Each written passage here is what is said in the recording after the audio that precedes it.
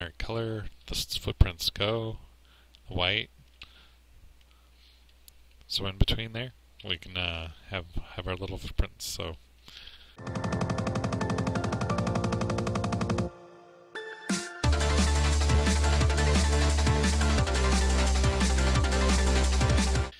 hey there. So now that we have a character that can walk around the screen, one of the things that, since we added mud puddles last little while ago, we want to be able to maybe make our interaction a little more realistic.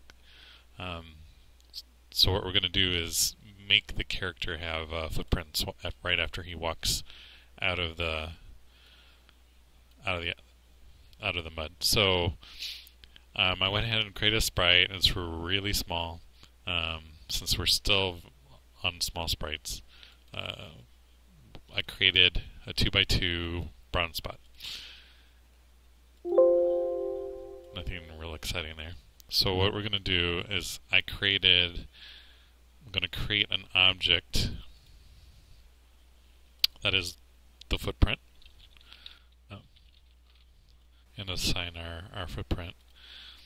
And we're going to create it and give it a lifespan, so how long it's going to live. We're going to call it death steps. We're going to give it a range. So we're going to do, we're always going to use room speed, and that'll give us the value of, basically that's the equivalent of 1 second. A room speed is the number of steps in the room. So if we change our room to be 60 steps, then it's 60 times this will go through. We won't have to change it in the future. We can adjust appropriately. So if you ever see me do picking durations, it'll basically be based on room speed. And so we're going to take let's say 5.5 seconds to 8 seconds. I don't know. We can adjust this later. So we're just going to kind of simulate the drying rate of our mud. So now we're going to add a step. Oh yeah, and then we're going to go ahead and do, this is max dust steps, and we're going to make it the value. This way we can basically make them fade. So we're going to image alpha, so death steps, so decrement our death steps, our image alpha will be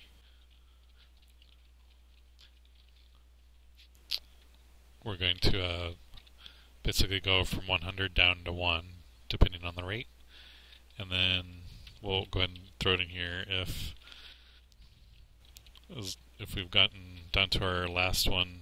We're going to get rid of the footprint.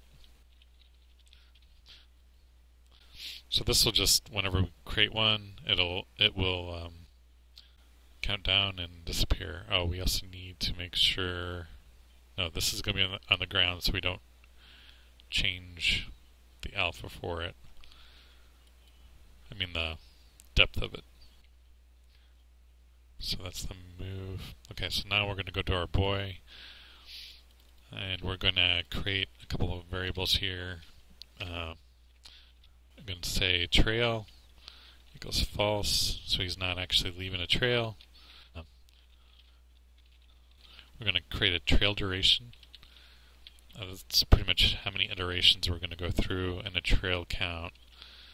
We'll just, when we initialize these, we'll just set them to the same.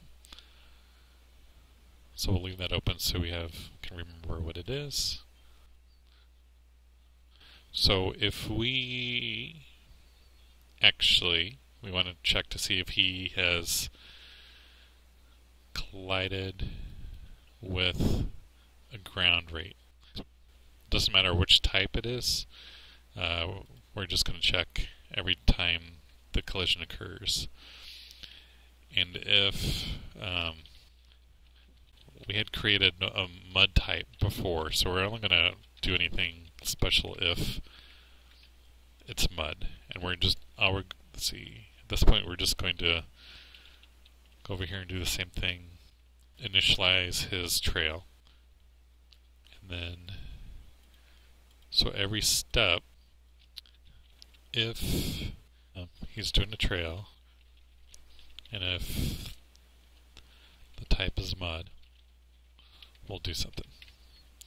So, let's see, what are we going to do? We're going to create a footprint at his feet. Alright, and so one of the other things we want to do is trail rate. We want to set it to 4. I think that's so every other time. And then we're going to add some variables. Probably too many, but that's right.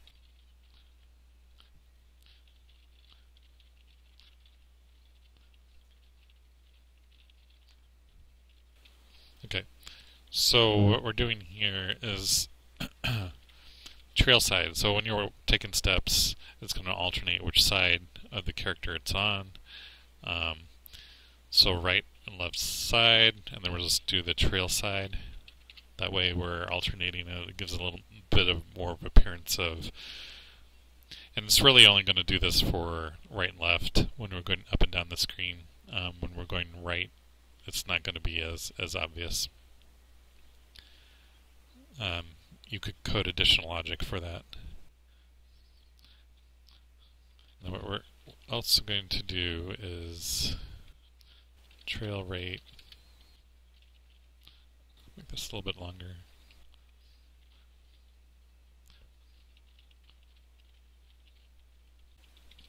Okay, so what we're doing here is we don't want it to every step. We don't want every step to create a new footprint. We only want to do it every so many frames. So we're going to create a frame rate, basically the trail rate. Once we get to 0, we're going to do this. We're going to reduce the trail duration.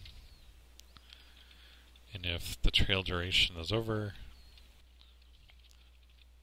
we are going to say trail equals false. So we are no longer leaving a trail. So here we've got trail duration. Type is mud. Oh, I forgot to set this trail type. So we don't know what we're touching until we hit it. So if the other thing we're touching is mud, we're going to set it to be mud. Guess we don't even really need to do that. So we're going to start our trail, set the type, and this will control whether we actually leave a trail. So if the trail exists, we'll only do it for so long, and we'll only do it for so long with the trail duration, and figure out which side it's on, and only leave things if it's mud. So let's try it. So we're going to walk through the mud. Alright, he's not doing anything. So we got to figure out what we're doing wrong. Right. So we have hit our ground. The mud, make sure the mud has a type. It's mud. Oh, the other thing that we didn't say is he's not leaving a trail. Just tell him he is leaving a trail. Oh. Alright, so the type is not set.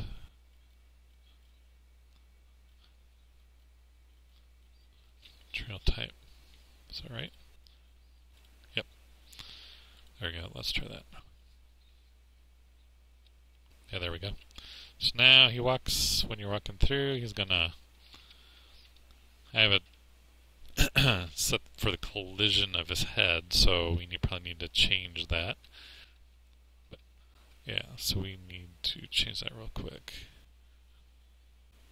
Actually, we'll make it more precise. So let's get rid of this one here, because we really do precise collision detection here. So at the ground rate, so we've hit something. Now we're walking through it, and we'll. All right, what did I do wrong? Oh, the other. Since I am not in a collision object, so other doesn't make sense. So to use my collision detection here. Alright, so he's doing alright there. Trail count. Trail duration. Oh. Let's see. Trail. I'm not resetting my trail duration, trail count. Alright. So the only way he's walking here. Oh. Let's switch this around. He'll always have a count of 20.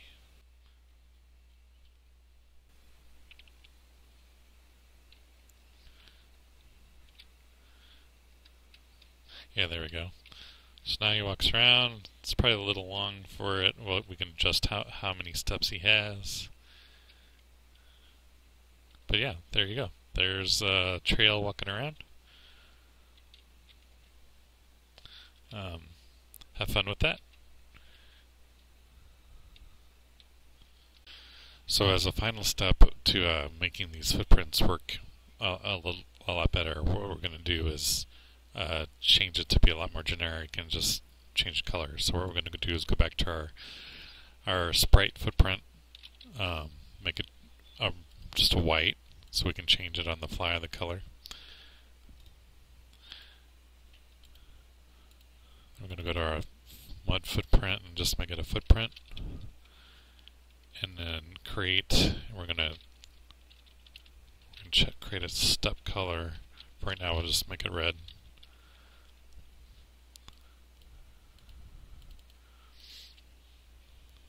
We're going to create a draw event.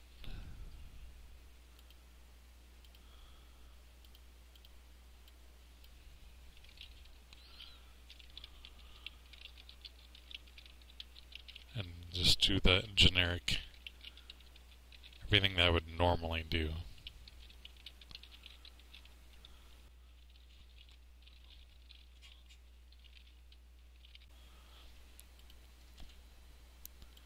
Oh, we actually want to make this the image alpha because we changed that elsewhere. So really the only thing we're overriding with something else is the color. So as the step goes, the image alpha changes. And then we go back to our character, and when they walk through, instead of creating a specific mud footprint, we're just going to create a footprint.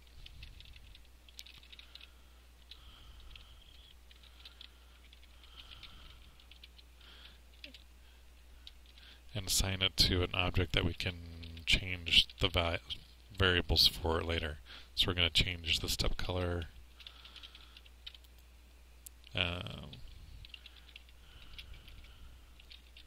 Make it a brown.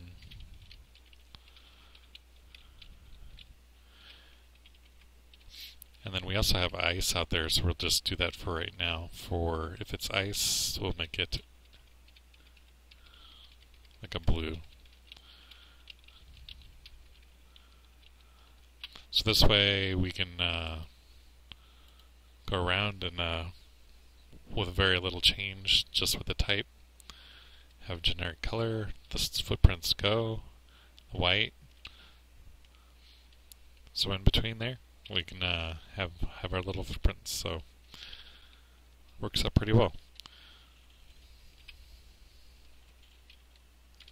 So until next time, good luck coding. Thanks. So